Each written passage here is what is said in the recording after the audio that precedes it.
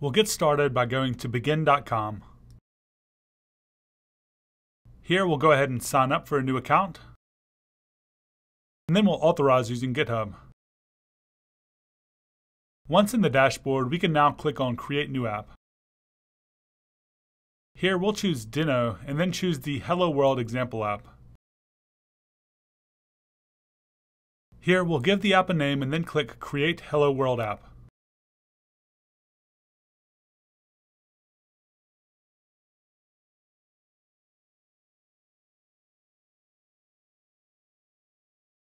Now the app will begin deploying, and we can go ahead and click on the link to our GitHub repo to view the code.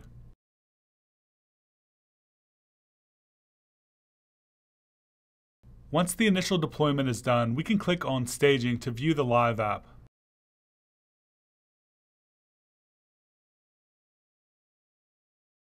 Next, we'll go back to GitHub and clone the repository.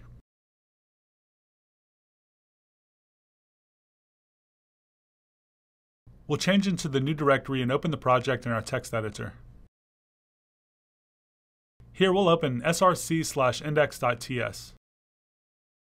As of now, the response body is set to some stringified HTML. For the return value in the function, we return headers as well as the body. You'll also see that in the boilerplate we have a couple of other example responses. Let's now update the response to return some JSON data. To do so, we'll update the body to return an object. In the object, we'll give it a message field of Hello World. Next, in the function handler, we'll update the header's content type to be application/JSON. And for the body, we'll return the stringified version of the body.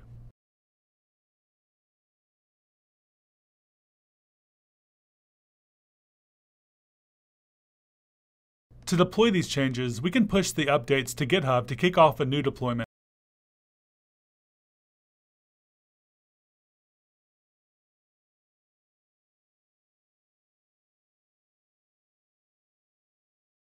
In the Begin dashboard, you should see the staging branch undergoing a new build.